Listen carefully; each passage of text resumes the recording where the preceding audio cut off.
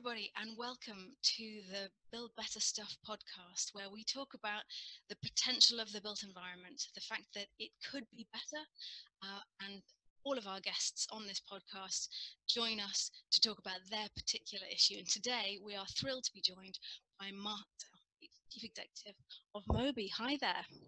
Hi, Catherine. Pleasure to be here. Excellent. Thank you so much for joining us, Mark. Can I ask you to tell our listeners a little bit about yourself, please? Okay, yeah, happily. So I guess I've had a career in the built environment. I was a geographer to start off with, loved geography at school, and went on to do geography at degree level. And in my final year at degree level, I found there was a module on British and overseas planning, and that's what decided me that I wanted to be a planner.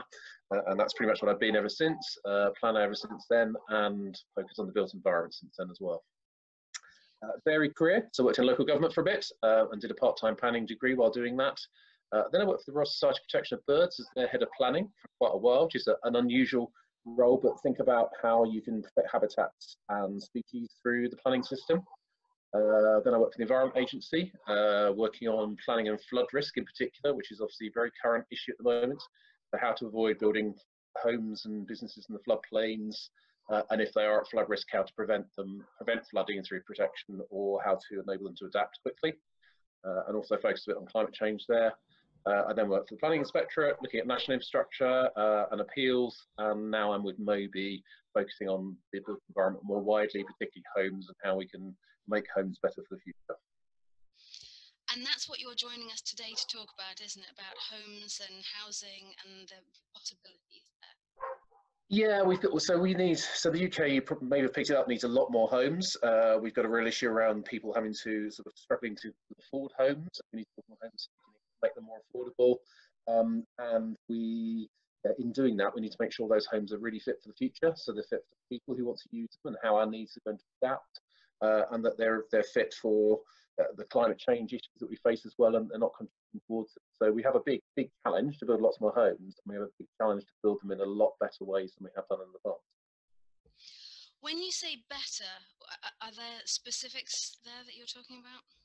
Yeah, so I mean, we talk in the industry or in housing about placemaking a lot, and place is just sort of how good does somewhere feel? Does it feel like somewhere you want to live, or does it feel like somewhere you would rather not live?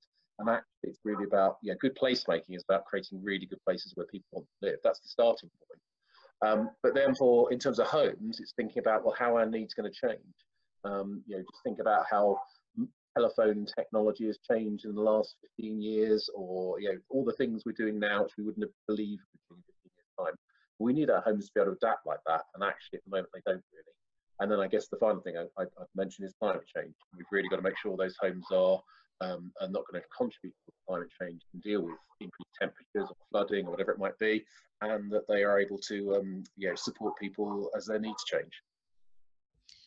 Fantastic. Is the dog a problem? He's barking, but he should stop in a minute. No, it's fine. What I'll do in the edit afterwards is just put some sort of enrichment noise in the background, which just means that you can't hear anything specific. And then he should quieten down until the postman arrives. The hazards of working from home. In a few minutes' time, the school next door to me bakes for morning bakes, so they'll be screaming.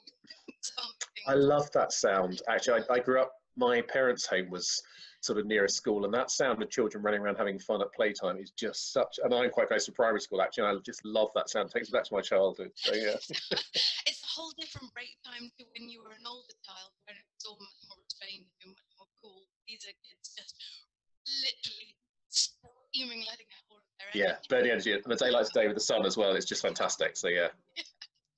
Right, I think if you hold on for a minute, I think the struggle.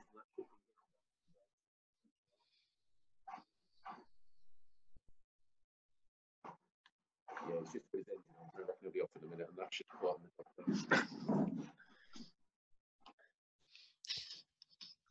Yeah, I can hear him going now, so you should be right now. Okay, fantastic. Obviously, your background in planning and being part of the built environment over years and an interest in geography as well has helped you to understand how embedded this problem is. Can you give us some context to how the housing problem came to be what it is? Because there have been population needing housing for decades, and has it always been like this, or it's a new thing? Yeah, of course. I mean, if it was a simple problem, there would be a simple solution. And I think the fact we haven't got to a solution yet is because it's a multi-layer problem. I mean, in short, we've just not been building enough houses to meet demand. And that will be for a number of reasons. The industry to do so, because some people object to having housing, so actually getting housing through planning permission to start off with before you build it can be quite difficult. And reality is we haven't done that, and as a result of that, I mean, there's a really interesting table which I think Shelter and others have used, which shows sort of in the mid 1970s we were probably doing all right, but since that time the numbers have collapsed. And actually, largely, those numbers have collapsed because we don't build council housing anymore. So Margaret Thatcher brought in the right to buy in the mid 1980s, which in principle was not a bad thing. If you had a council house, you had the right to buy that at a reduced rate. But what didn't happen was we didn't replace the houses you bought, which has basically meant a collapse in council housing, and you can trace that. So pretty much the private house builders, the house builders you see out there, have been doing the same amount forever. What we've seen is a collapse in council housing, and there's a bit of a sort of coming back of that now. People are talking about more council housing, more council houses being built. Actually, if you know architecture, there's something called the Stirling Prize, which is the top UK prize in architecture, and last year a council house scheme won that, which is unheard of. Which real marker and change in terms of both the quality of the scheme, but actually the fact that a council's investing a lot of money in really high quality housing. And that is very interesting from an architectural point of view, that actually council housing has that connotation of being fairly low quality, or certainly aesthetically unappealing. It's sort of synonymous with really dreary estates, or places that lack imagination. When you were talking about placemaking before, it doesn't have that vibrant feel to it. Is that something that you think is coming back in the whole council house planning? I mean, I think it's something which needs to come back across all sectors, and actually, you could look at a lot of modern housing estates and maybe say the same about those. They're not as good as they could be, but I think it was a real game changer for. I mean, the Stirling Prize is normally won by one-off amazing buildings, in London or elsewhere, and actually for a council house scheme to win it was amazing. I think for the local authority to have invested in that, but they just invested in a quality place because they really care about, what the lives of the people who live in those houses are. They own that stock. Those people will continue to rent from them, and they want them to have the best lives possible, to grow up in a fantastic place, to be able to afford their heating bills, and therefore try and keep their heating bills down by good insulation and good use of technology. So there is a start of this, and I think councils and housing associations, which is another element of sort of public sector housing not by private companies, are really interested in what's the life like for the people who live in them. It's quite a difference actually. The private house builders, most of them build houses, and as soon as they sell them, they've lost the interest, and actually then it's your interest to sort of carry on and look after those houses and any issues you might have with them. For the council and housing association sectors, they retain those houses and therefore are very interested in what the experience of their occupiers are. And I think that understanding of what it's like to live in a property is just as important as what it's like to see it from the outside and to interact with your neighbours and your community. That fuel poverty has historically been a very significant factor. As energy prices keep rising, inefficient buildings become really hard to heat or to ventilate, and people who are in that housing with limited options of where else they can go find themselves financially in a really challenging situation. So we need to tackle it for two reasons. We need to tackle it for fuel poverty. We shouldn't be making people heat inefficient homes, but allied to that, and it partners it, is we should not be having inefficient homes because we cannot afford to waste the energy that we use. So our energy resources are precious, becoming more so, and therefore creating houses which are as energy efficient as possible should be what we aim for. And the thing is, we can do it actually, and it doesn't necessarily cost a lot more to do it either. So people may have heard of passive house, which is just one example where actually the heating bills, you may at the end of the year end up exporting more energy to the grid than you use. You'll actually use hardly energy at all. Your fuel bills will be really low. And that's great for the occupiers because that's money they can then spend on food and other things rather than the heating bills, but it's great for the environment too. So yeah, I guess we're really focused on funny really with housing. It's one of the most expensive things that people ever buy in their lives, probably the most expensive thing, and yet actually the customer focus on it is sometimes really poor. So we just want to see customers, and that's future generations particularly, having a bigger say in what those houses look like, and how they perform, and what those places are where those houses are, so actually provide much better places for people in the future. Fantastic. That's something I think that our audience, I'm sure, will understand or be starting to recognise for themselves. That the impact of this reduction in housing, or this lack of available housing, means that rent prices are going up, accommodation seems to be quite small and inflexible. Do you have any other examples of sort of impact that this might be having on people's lives? Yeah, so I mean, people may have heard of sofa surfing. So actually, there's well, the obvious part of homelessness is the homelessness out on the street, of which there is far too much, and that's an issue partly around lack of house, and partly around people find themselves in circumstances where they need more support, and it's not just the lack of house, it's the support network with it. But beyond that, there's massive hidden homelessness. So that's people living at home with their parents longer. People may be cohabiting with friends when they would rather live on their own or with their partner. People, as I said, sofa surfing, who actually go between friends' houses and literally using the sofa. It does what it says on the tin, and doing that, they are therefore homeless, but they don't have a home. So there's a lot of issues around. We're just not providing enough. There's also a bit around for the private house builders. They don't want to build too many homes, because if they build too many, then supply becomes overinflated, and that reduces prices. So they have an interest in keeping the prices at a certain level. So as I said, in relation to that diagram, private house builders have been building roughly the same for decades, and I don't see that increasing. So it's actually, how do the housing associations and the councils build more to try and reduce those costs? Having said that, not going to change overnight. We've got ourselves in a problem. I think it's decades to get out. It's the government saying we need to build around 300,000 houses every year from the middle of this decade, so 2025 onwards.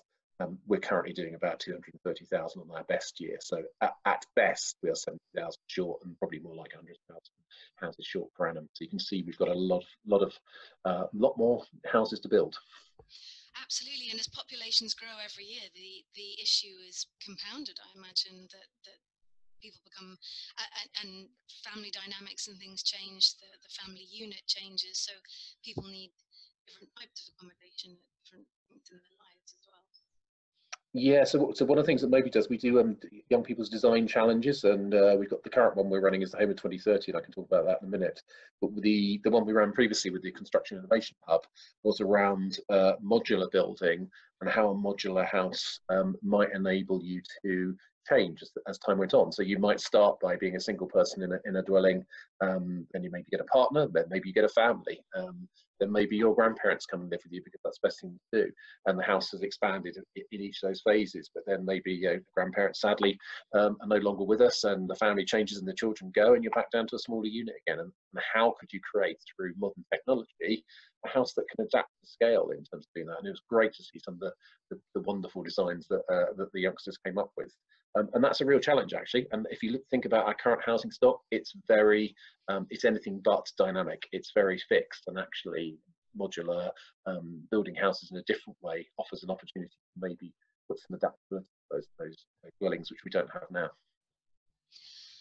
Let's move on to how you're tackling this, because I think you've set the scene perfectly there for young people to perhaps feel inspired about how they can be contributing to this. It's not just about the skills of plumbing and electricity and bricklaying. It's actually some of the mindset and the attitude in thinking about how things can be different. And I know that that's something that MOBIE is really committed to. Yeah, so MOBIE was set up by George Clark, who some of you may know. He's one of the architects on Channel 4, sort of after Kevin MacLeod. Then came along George, and George does a number of programs on Channel 4, which are really watchable. So do watch them if you get the chance, if you're interested in architecture and the built environment. But he is absolutely passionate about two things. He's passionate about the home. He describes it as most important piece of architecture in our lives, and I think he's absolutely right. And he thinks that the home can be so much better. But he's also passionate about young people and giving them an opportunity to get into the built environment industry that he's got into and has enjoyed for all his career and hopefully into the future as well.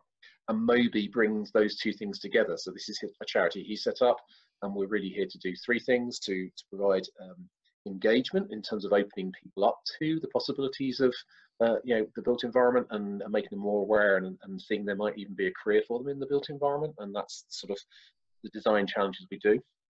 Then there's education, and we're really keen to try and open up education in home building and home designing in a different way. So we've created everything, a sort of pathway from BTEC, diplomas, certificates, degrees if you want to go that far, even PhDs and MScs, but basically in a different way of thinking about home building. So around design, think about design in a broader sense. The design industry is a massive industry if you think about it. Think about your phone and those different designs, and particularly an Apple phone, and how much an Apple product is about the design as it is as much about the functionality. Yes, it's a phone, but it's a lovely thing to have and possess. And actually, we'd love to see that sort of thing coming into house building and people loving their homes more rather than just sort of tolerating them, maybe. So there's that element. And then research and development is the third element of what we want to do. Funnily, in many other industries like phones or cars or probably any other consumer product you can think of, there is massive amount of research and development going on to improve those products, change them, evolve them, make sure they meet customers' needs, really understand the customer's needs. I think our argument is in the house building sector, actually, there's some of that. For a start, customers' needs don't always come at the front, actually. And actually, there's not a lot of improvement going on in many other industries. We want to bring that thinking into housing in the same way you would see it in phones, in computers, in cars, in probably aircraft. Think of almost anything, actually, they're doing better than house building is, and that's the wrong way around. We should have house building at the top. And as you say, not only is it a really expensive investment that people make in their lives, it's also something that you have for much longer than you would ever have a phone or a pair of trainers or some other consumer good that has all of the research in it. You might have this home for 50 years and it might never be fit for purpose. Yeah, so exactly. So we live in a more disposable culture, and we probably need to move away for that from sustainability reasons, and maybe hang on to things a bit longer. But home is definitely one thing you'll have for many years, and then when you no longer live there, somebody else will move in there. So it carries on. The homes look at the homes around you. Look at the Victorian homes, which is standing, the Georgian homes. They're hundreds of years old. Many hundreds of years old in some cases. The ones which didn't stand the test of time have been demolished and rebuilt, but actually, we can't afford to do that. We want to build homes which are brilliant and last for hundreds of years and people love living in. And that's a very straightforward ask. It's actually quite a difficult thing to achieve, but we want to help young people have a real say in what those homes in the future look like. And it sounds like you've got some fantastic submissions for your competition entries, which we'll come on to in a minute. Can I ask about the sort of reactions that you've experienced, perhaps from the industry who created perhaps some of these problems in the first place, or perhaps the influencing industries on that, politics, economics, some of the reactions that you've had from people to the idea of change?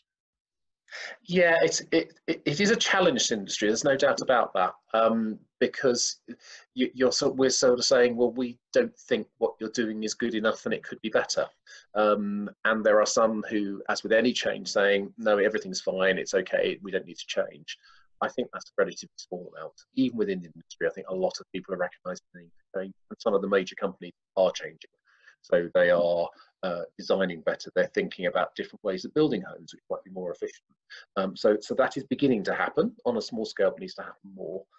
So yes, there is some of what we're saying is a bit of a challenge, but actually, if you talk to the general public, a lot of them would say actually the homes we're building aren't good enough, and they could be a lot better, and they don't feel like they if you look at a new development on the edge of a town, it doesn't necessarily feel like it belongs to that town. It could have come in from anywhere. You could have dropped it from anywhere. Some people say they should set the challenge of dropping somebody in on a housing estate somewhere in the country and asking them to say where they are. It would be quite difficult. So there are opportunities to build things more in a local character, build things, places which reflect the places better and aren't just the standard identity. So I think whilst we are challenging industry, a lot of the public support it. There are figures which say, although there are figures which say the people who buy new homes are really satisfied with them, there are also figures which say about 80% of people would not consider buying a new home, which is, if that were the same for a car or for a phone or something else, would be quite shocking, really. That tells me the product needs to improve. People's experience of it tells me the product needs to improve. There's actually quite a lot of publicity recently about quality of some of those homes when they're built.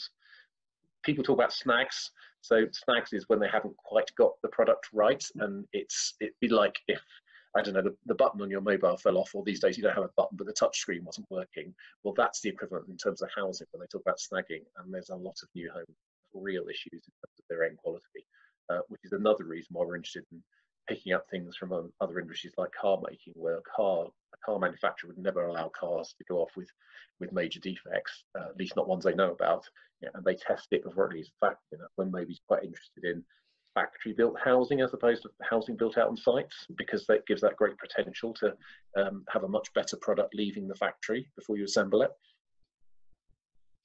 And then get that consistency in quality to make sure that you've got very low tolerance of those kind of problems, of the touchscreen not working, that if you have those products, you would change the production line to make sure that that's not happening. Absolutely. So you'd have real in-time information which tells you that that something has gone wrong on that line and actually need to solve it. So first of all, it would never go out of the factory with a known problem. And we can't always say that on building sites. People can see the problems; they're quite visible. So that's one reason. But there's 2 or 3 other reasons. So a good quality product with no defects for the customer, a good quality product with no defects for safety reasons, and sadly post Grenfell, the Grenfell fire in London, we've recognised that actually we need to build to a higher quality in terms of our safety standards. And sometimes, I think what's been found will be found at Grenfell, has been found with some other studies, is that although in theory the product has a really good fire safety or quality, actually because of what happens on site and other people coming in and then messing around with it by punching holes into put drains through or water supply or whatever, that gets compromised. You wouldn't get that in a factory built home. And then finally, the energy efficiency will be much better as well. So basically the opportunity of the product comes off with much higher levels of certainty around its performance is good for people, good for safety, and good for the environment as well. You mentioned there are a couple of the problems that people might experience, without obviously naming any names of some of the organisations and employers that criticism have been levelled at previously.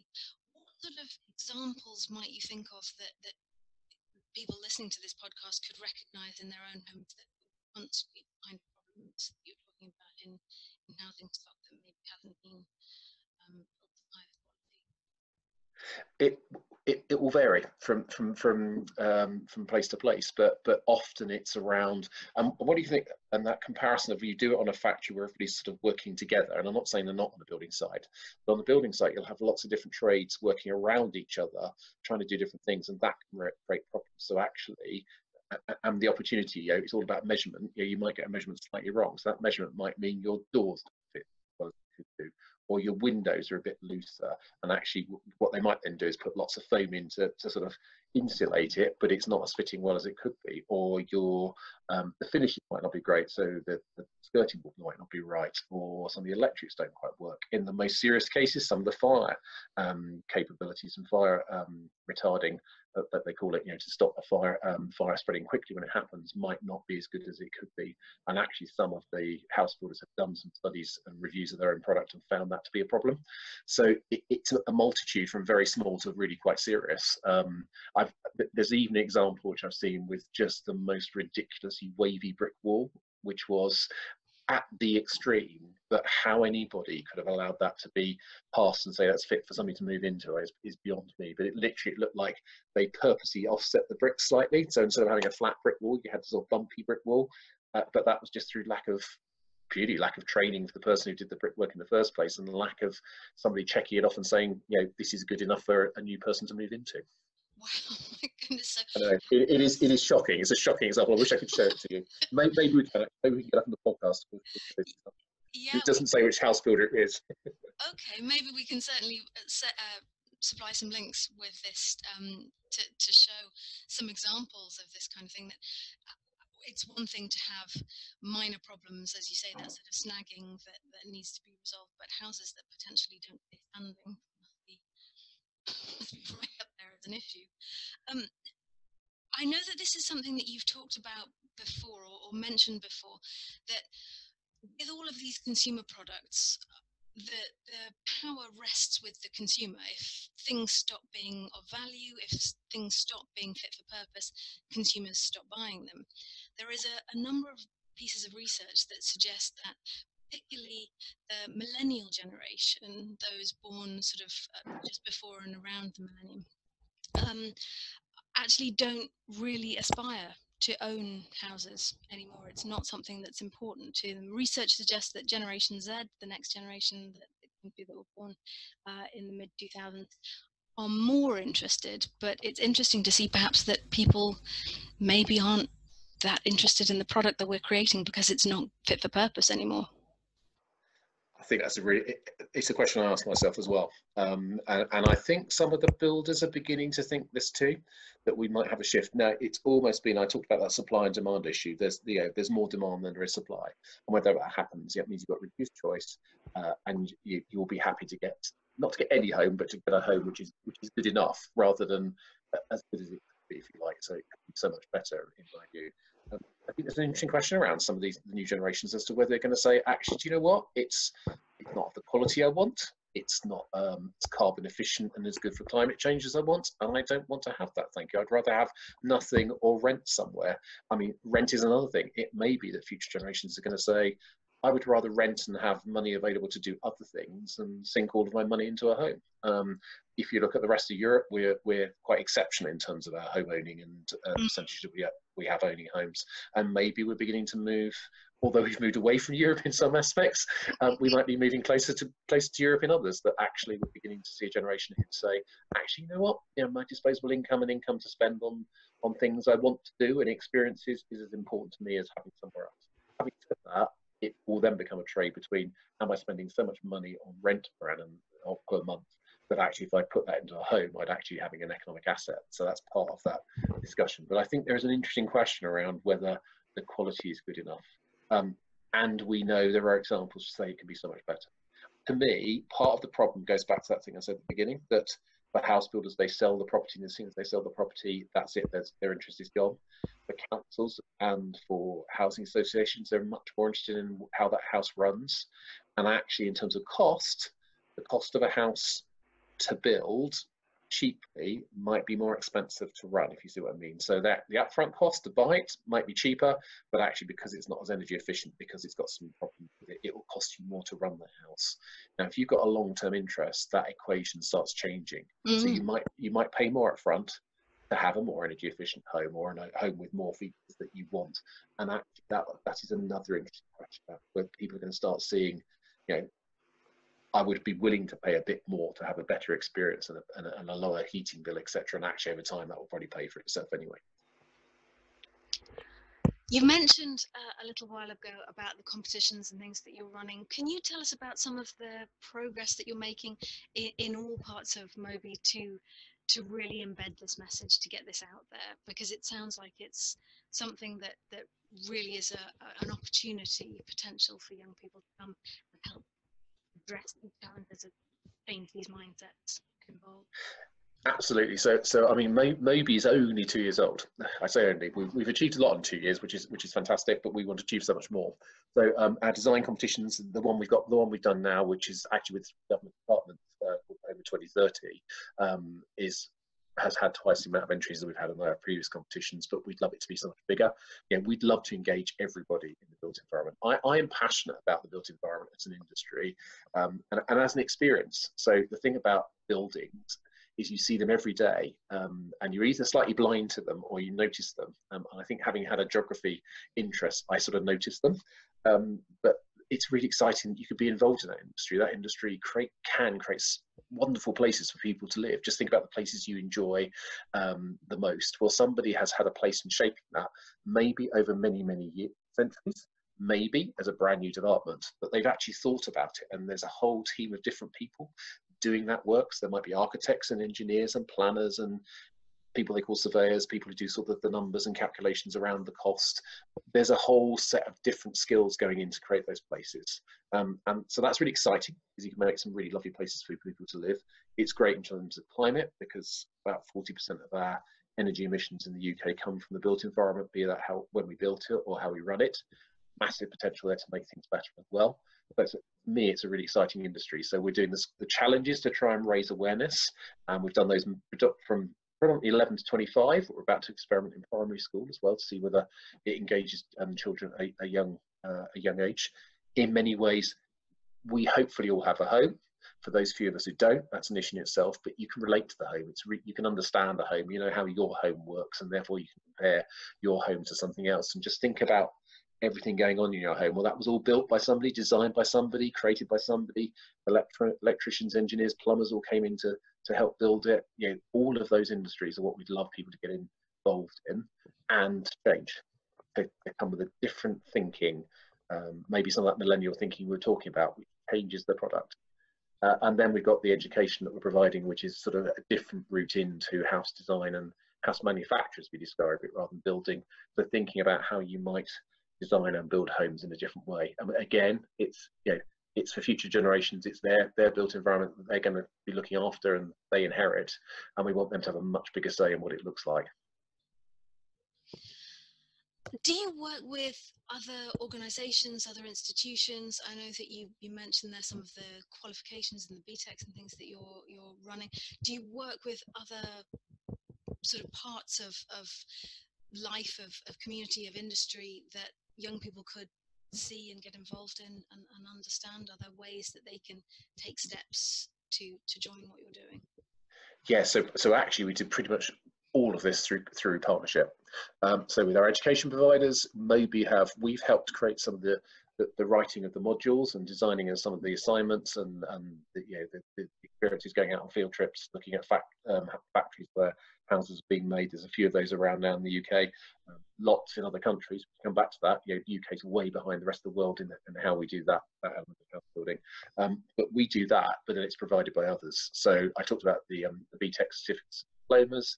We've worked with international education company Pearson to provide those. So they provide those, and actually they have 120 built environment colleges around the country who can be picking those units up as part of the construction and built environment offers that they have. We're then working with a small number of universities. Again, we want to enlarge it, but currently Teesside, University of Wolverhampton, Birmingham City University, University of Northumbria, providing the bachelor's, the MSc, the PhD at the very top level, that R&D level. And we're obviously working with other construction partners as well. So some of the design challenges we've done with people like Design Engineer Construct, who do work in schools, Construction Innovation Hub, who are a government-funded scheme all about trying to change the way we do construction and bringing in thinking from other countries and other places, other manufacturing sectors. So yeah, we're working with every part of industry we can to sort of try and change these individual firms as well. The primary school challenge I mentioned, we're doing with a private house builder who are really interested in seeing how they can use that to engage the future occupiers of their homes and hopefully also the future builders of those homes as well. Fantastic. It sounds like such a collaborative project. It's a great way, I think, for industry to show that we can do things together, not just competing against each other. You mentioned earlier about climate change and sustainability, and obviously those are issues, trends that people are very well aware of. There are children going out on strike from school to protest and bring awareness to the climate emergency. this movement towards better, is this something that you think people can get involved in tackling this problem themselves in their existing houses? Is this something that they could start to learn more about and understand, perhaps looking at their own environment where they live? Absolutely. I love that expression, movement towards better. So who wouldn't want to have a movement towards better in everything? So I think that we go back to what we were talking about, maybe there's some parts of the industry who might be a bit more challenged by this. Actually, they probably recognise they could be better. They'll be interested in whether that affects profits or not, but they probably want to create better. Nobody wants to go to work and create a bad thing. They want to create something good. So, but how can we do that better? Yes, just think about, if you think about sort of your house or your the place where your house is, just think about quite simply what works and what doesn't work. So how does are the rooms the right size? Somebody said to me, it's a killer question that youngsters have, which is, why do lots of houses when they're built have a second and third bedroom of different sizes? So if you're in a family with 2 children, that immediately means there's going to be an argument between those 2 children who gets your room. Well, actually, that's purely down to the cost of the house. That's where the cost up front has driven the house builders to say, well, we'll build a slightly smaller room because we can't fit 2 of the same size in. If they were thinking about the family and the problems it has when they moved in, they might do something different. And actually, it's bringing that questioning of everything about, well, what if we did that? Would that make it better?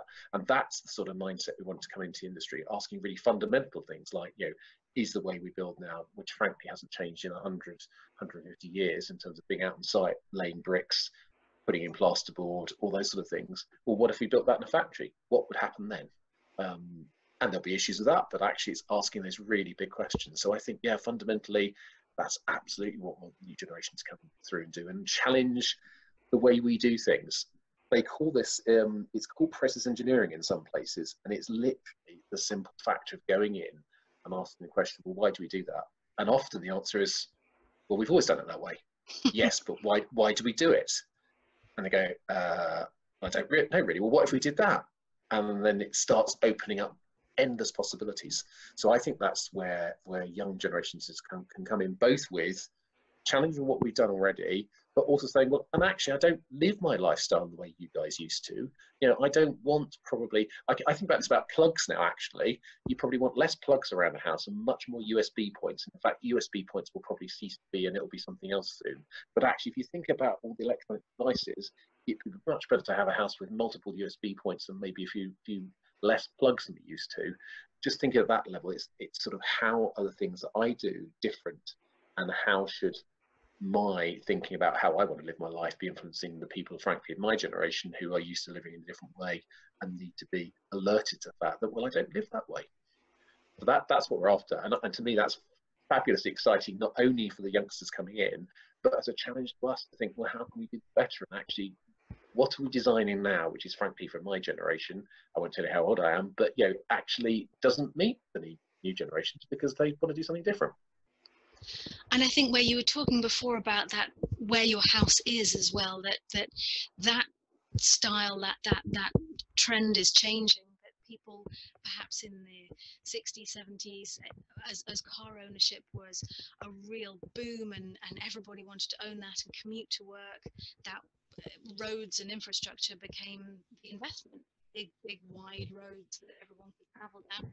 Now actually more public transport and infrastructure is something that reflects the quality of a place as well. Those sort of connected thinking to wherever you are, you can get to wherever you need to be, perhaps without being beholden to your own car and that cost. Background is that. Yeah, so that is now a delivery coming, so we'll have to do that one again. Sorry, he'll be going to. This is the problem. My dog. I'll tell you. When I joined MOBIE, one of the things he had to do was do a camera interview into the computer, and one of my biggest worries was the postman would turn up and I have a dog going woof woof woof woof in the background. That makes it very real. Give me a parcel. I think my new and then the third likelihood is the postman will turn up at some point, but probably after we've finished. So you hold on. Okay. Yeah, we'll redo that one. I think he's about.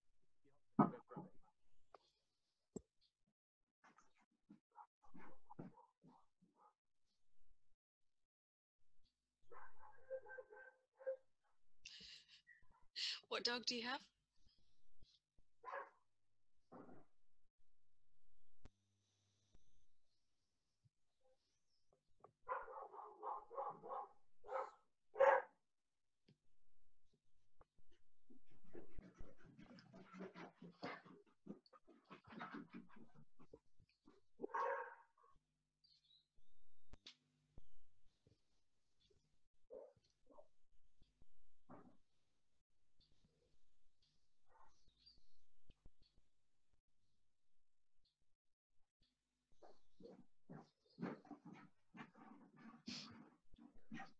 Sorry about that, Catherine. He's just about to go now, so that dog should go quiet again.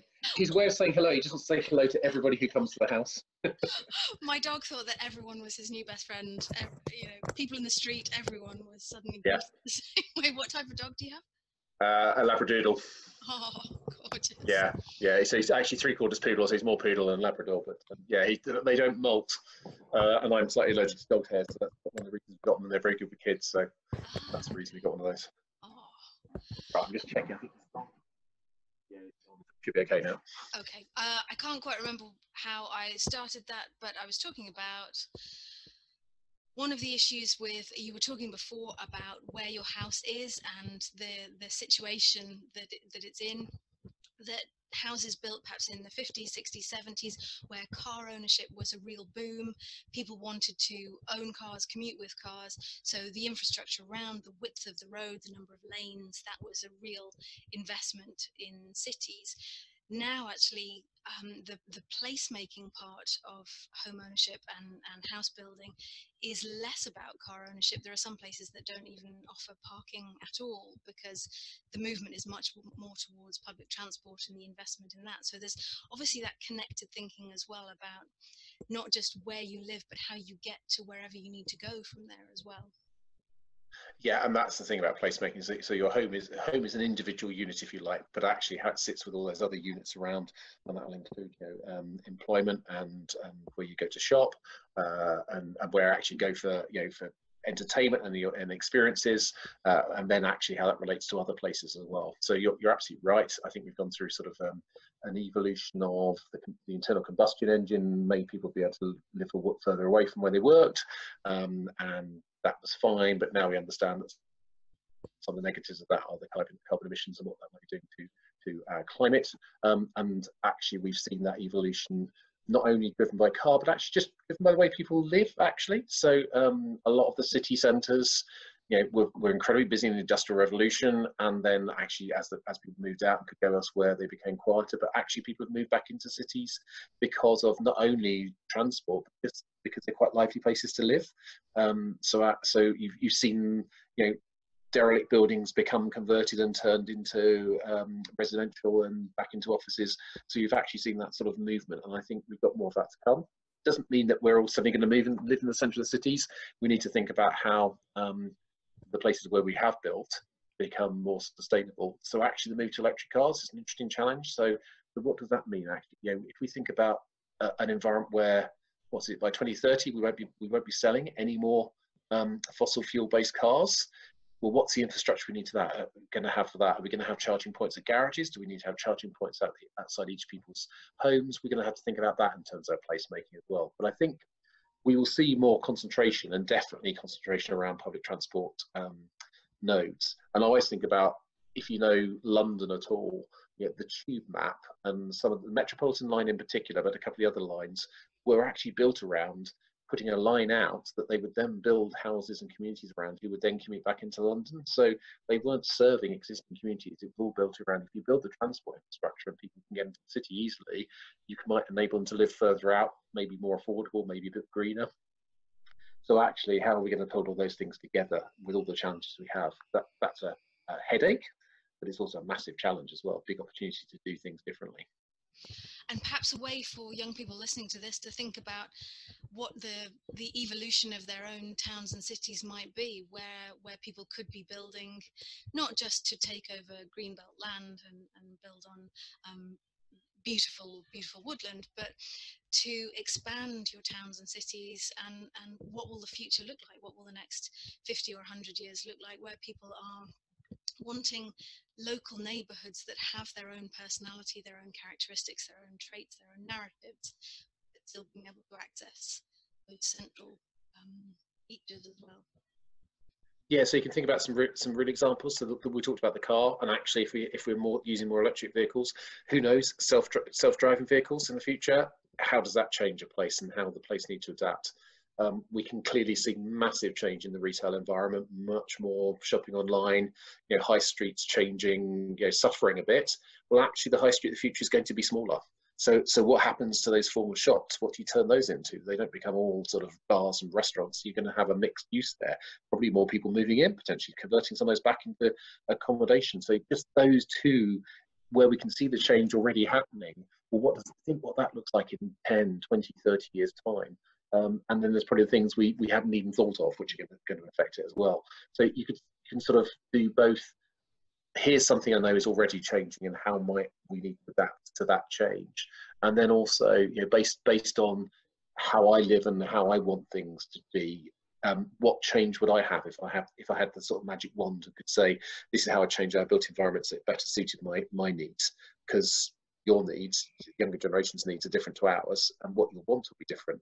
And again, it's how do we build new places which meet those needs and adapt to the existing places, which is a massive challenge in itself.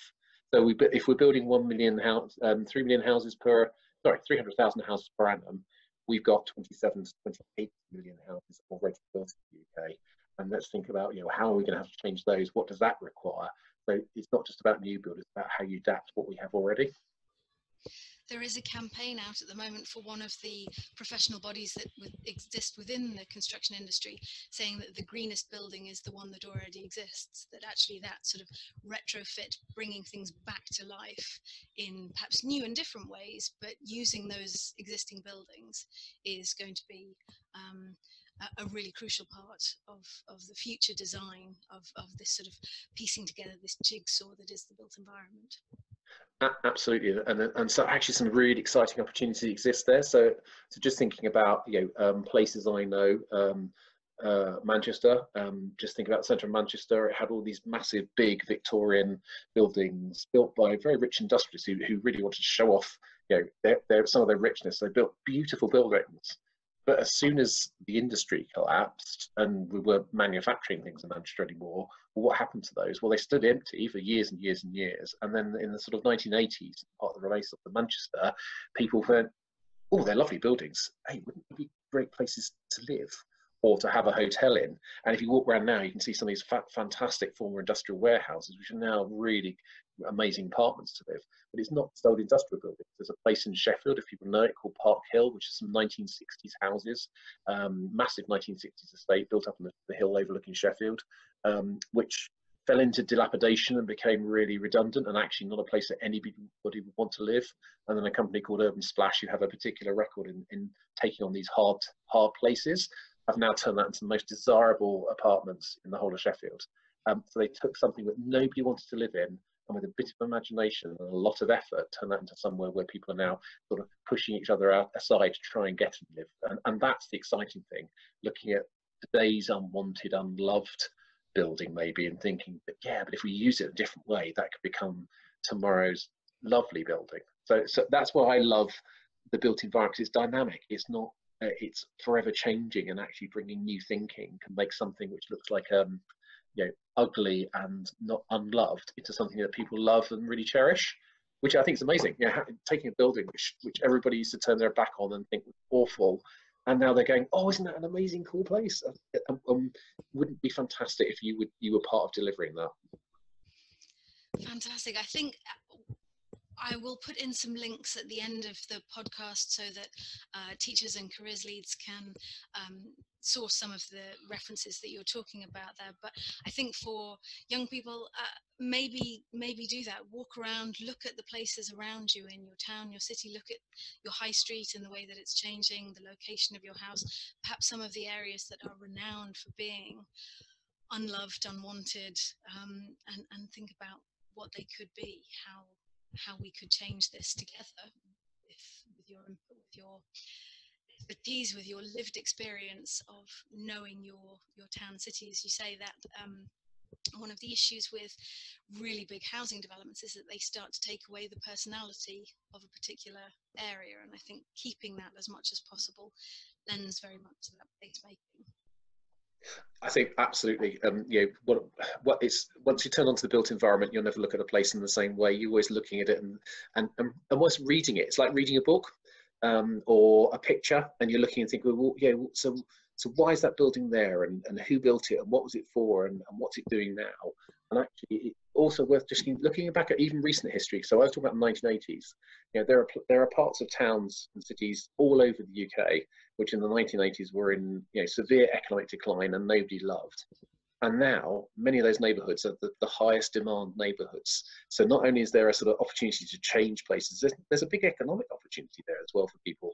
And some people have made a lot of money in terms of spotting those places that nobody loves, but thinking, what, there's something about this place that's got real potential. Either as a sort of the existing buildings there, or a canvas of if we recreated that community and rebuilt some stuff there, it would be an amazing place because its location is fantastic. Maybe what's built there now doesn't look brilliant, but something different could work really well. And I think that's just such an exciting opportunity. And if you ever get into the history of cities, and see how they change over time and how technology changes them and people's habits and change, they're like an organism. They're constantly evolving and changing, and actually being part of that, helping them adapt and change and reach their potential is just so exciting. So how can people get involved in what you're doing? How can people spread the word? How can people sign up? How can people share your enthusiasm for it? Yeah, so we'll start with Watch MOBIE's website. The obvious thing is one of our next design challenge, which will probably be, we haven't quite planned it yet, will be, I suspect, the end of this year. Keep an eye out for the Home of 2030, so it's www.homeof2030.com, because we'll be the deadline for that was the end of February. We're now into the judging phase, and we'll have our finals in 22nd of May, I think. So keep an eye out for those and the inspiring ideas that people come up with. And something I've learned from MOBIE, so I've come into this organisation having been in built environment 30 years, and what I have spotted in our young design challenges is it's the young people, and normally the youngest, who have the most amazing ideas and the most fantastic talent. There is endless talent to be unlocked there, and you naturally think outside the norm. You don't think about what can't be done, you think about what could be done. And once you thought about what could be done, then normally there's a route. So it's very easy for us to say, oh, well, you couldn't do that because the regulations say you can't, or it would cost too much, or young people tend to go, well, what if we built a house in the shape of a beehive? And actually, once you've had that concept, and that was one of our winning entries, so I haven't plucked that from anywhere, you say, well, how do we make that happen? Because that's a brilliant idea. And you will make it happen. And then engineers and designers and economists can come in and say, well, this is how you make it work. So what I love about young people getting involved is they challenge you've never thought about. And actually so those design challenges, if you're really interested in a career, loads of careers in the built environment, architecture, planning, surveying, engineering, all sorts of opportunities. Just think, we are surrounded by the built environment, and it hasn't happened by accident. It happened by hundreds and thousands of people being involved in those industries. But just think about, well, what could I do? Do I like design? Well, maybe an architecture's route for you. Do I like the structure of things and how they work? Maybe engineering or interior design might be part of that. There are just, if you're interested, do research. I stumbled across the built environment, lots of people do, but once I've stumbled across it, I never wanted to leave that industry. I just think it's the best place to work and the most exciting, and one where you can really see the changes you create improve people's lives. Fantastic. That's so inspiring. I will share some of the links at the end of the podcast and link people into that. And I think as you're looking at your potential career prospects, in the future, there are also courses and careers, qualifications that you can take and be involved in to give you a good grounding into some of these things. So the BTECs that you were talking about, some of the universities that you work with, the DEC qualifications, I'll share some of those as well. Is there anything else there that you think people should know about and that should be brought to their attention? Well, yeah, I guess the other thing is, so obviously lots of stuff happens in the built environment because you just look how much of it there is. So there is that prospect, and I actually, in terms of one of the places to get involved in right now, it's really exciting because there's a lot of need. So actually, in terms of construction workforce, a lot of people are 50. Nearly 20% of the construction workforce now is 50% or over, 50 years or over. And therefore there's a big need coming just in terms of people moving out of the industry and new people needing to come in. But there's also, we need to build all those new houses. Oh, and by the way, we want to be building lots of new infrastructure as well, because that's part of the government's plans. HST you've heard about, maybe another runway at Heathrow, maybe not, but lots of, probably renewable energy generation, a whole bunch of infrastructure to be built. It's a real industry where there's a massive demand. So not only is an industry you can go into, I think, get a lifetime's worth of fulfillment out of, change places for the better for people, influence the environment to be better. Industry crying out for young talent as well. So I think it's it's worth doing that, even just from the economic side of actually there's going to be lots of jobs in this industry and there's lots of variety in this industry, but it's also because actually it's an industry. If you're value based, and you probably sense that I am, you can drive so much satisfaction out of saying, well, I created that, I helped build that, I helped develop that place, and people are loving that, and that brings value, personal value and societal value. So that's one of the reasons I'd say that the environment career. Fantastic. Is there anything that I haven't asked you that you really want to share, to tell people, to add to anything that you said previously? No, I don't think so. I think we've probably covered most. I think we've pretty much covered most of it in that. So that seems fine to me.